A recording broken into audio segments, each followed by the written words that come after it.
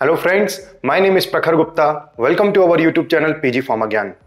Friends, हमने अपनी last video में डिस्कस किया था brief detail about prescription. Means prescription क्या होता है, उसके क्या क्या पार्ट्स हैं, वो हमने अपनी लास्ट वीडियो में डिस्कस किया था। आज का जो टॉपिक है वो है हैंडलिंग ऑफ प्रिस्क्रिप्शन।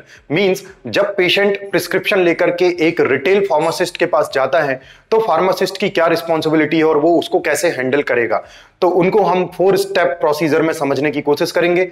और यदि आप चैनल पे नए हैं तो चैनल को सब्सक्राइब जरूर कीजिए और साथ ही साथ बेल आइकन बटन को प्रेस कीजिए ताकि मेरी फार्मास्यूटिक्स से रिलेटेड वीडियो आपसे मिस ना हो।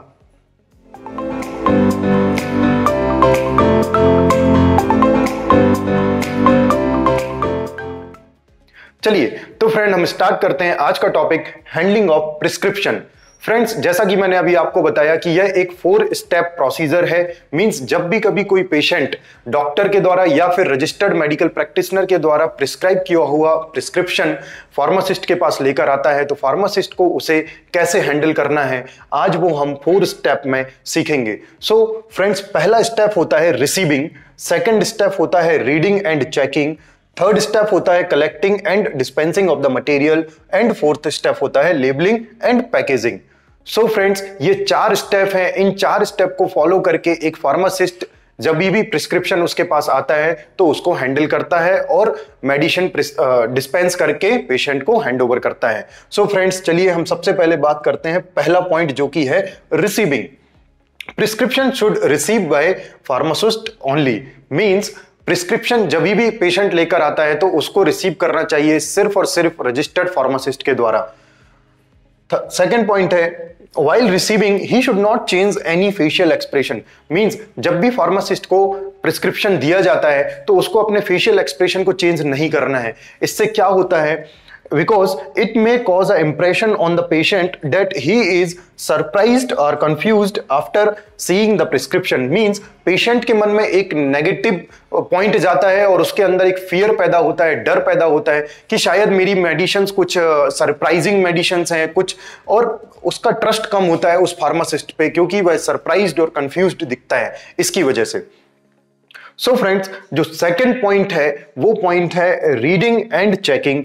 मींस जब प्रिस्क्रिप्शन आपको मिलता है तब उसमें आपको क्या क्या चेक करना है, वो 3 पॉइंट्स हैं जो कि आपको कंपलसरी चेक करने हैं। फर्स्ट पॉइंट है लीगैलिटी, सेकंड पॉइंट है लीजिबिलिटी एंड थर्ड पॉइंट है कंप्लीटनेस एंड करेक्टनेस। अब हम 1 by 1 देखते हैं कि legality, लीजिबिलिटी and completeness and correctness क्या होती है।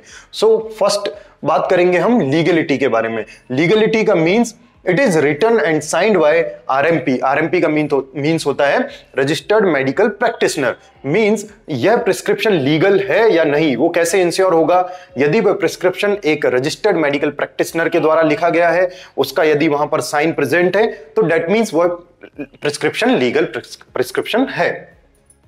सेकेंड पॉइंट आता है लीजिबिलिटी।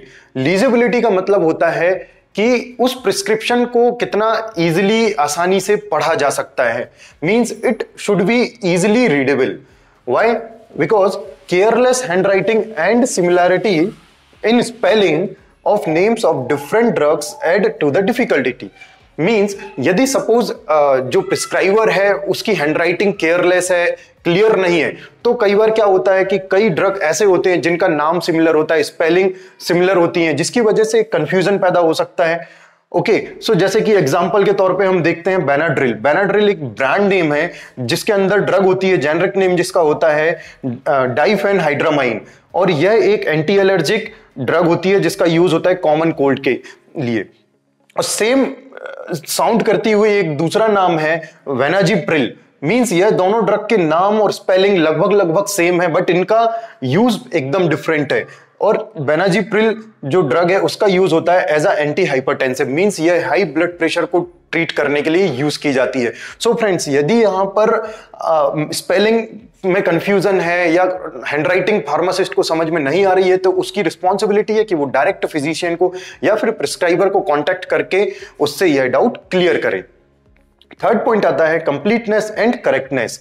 यह क्या होता है, it should include complete details of drug product in correct manners। means उस प्रिस्क्रिप्शन के अंदर ड्रग की कंप्लीट डिटेल मेंशन होनी चाहिए, वो भी करेक्टनेस के साथ, जैसे कि name of drug, drug product, strength, doses and direction of uses, frequency of dose, जैसे कि उस ड्रग का नाम, उसकी स्ट्रेंथ क्या मींस कितना एमजी, कितना स्ट्रेंथ की ड्रग लेनी है, उसको कैसे खाना है, उसको किस तरीके से एडमिनिस्ट्रेट कराना है, उसका डायरेक्शन, ओके, एंड उस ड्रग का डोज फ्रीक्वेंसी मींस उस ड्रग को कितने बार खाना है, उसकी फ्रीक्वेंसी क्या है। तो फ्रेंड्स ये पॉइंट था हमारा रीडिंग एंड चेकिंग, जो कि फार्मासिस्ट को इतना ध्यान रखना है। नेक्स्ट पॉइंट हम नेक्स्ट स्लाइड में डिस्कस करेंगे, वो पॉइंट है collecting and dispensing of the material. Okay, चलिए अब हम देखते हैं हमारा next point, collecting and dispensing of the materials. यह क्या होता है? Drug product should collect from shelves और drawer and kept in the neat and clean place. Means जब भी किसी ड्रग प्रोडक्ट को डिस्पेंस करना है तो उसको सेल्फ से या फिर जो रिस्पेक्टिव ड्रॉअर्स हैं वहां से उसको कलेक्ट करना है और एक नीट एंड क्लीन प्लेस पे उसको रखना है। नेक्स्ट पॉइंट है, before dispensing material should be checked thrice in following manner. Thrice का मतलब होता है 3 टाइम्स, 3 बार। मींस किस मैनर में चेक करना है? पहला, when collect from the shelves and drawers, जब आप उसको शेल्फ्स या ड्रॉअर से कलेक्ट कर रहे हो तब उसको एक बार चेक करना है। When the material are dispensed, जब मटेरियल को डिस्पेंसिंग कर रहे हो आप उस टाइम पे उसकी चेकिंग करनी है। When the container are replaced back to the shelves and drawers, means जब आप उस कंटेनर को वापस उस शेल्फ्स पे या फिर ड्रॉअर में रखते हैं तब उसकी एक बार चेकिंग करनी होती है। फोर्थ पॉइंट आता है labelling and packaging. Means label should contain the required suggestions and direction to the patient. Means जब आप उस ड्रग को या ड्रग प्रोडक्ट को डिस्पेंस कर रहे हैं तो उसको एक पर्टिकुलर पाउच में, पर्टिकुलर पॉली बैग में या पैकिंग मटेरियल में आप उसको पैक करके देंगे और साथ ही साथ उस पर एक लेबल लगाएंगे जिस लेबल पे आप पेशेंट को इंस्ट्रक्शन लिखेंगे कि इस मेडिसिन को कैसे एडमिनिस्ट्रेट करना है, frequency of dose and etcetera. तो डेट शुड बी लीजिबल, मींस वो क्लियर होनी चाहिए। Size of the level should be proportional to the container. Means आपके कंटेनर के साइज के अकॉर्डिंग आपका लेवल का साइज भी आपको डिसाइड करना है। अदरवाइज सपोज कंटेनर बड़ा है और लेवल छोटा है तो वो क्लियर विजिबल नहीं होगा। तो उस हिसाब से आपको लेवल का साइज एंड शेप भी डिसाइड करना होता है।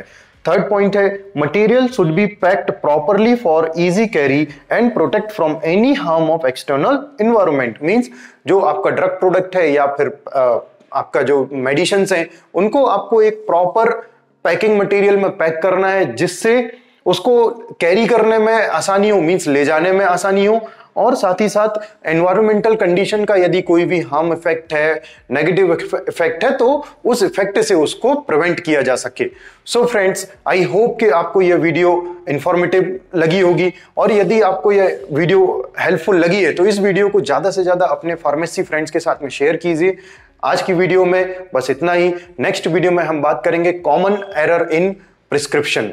ओके, तब तक के लिए टेक केयर, जय हिंद।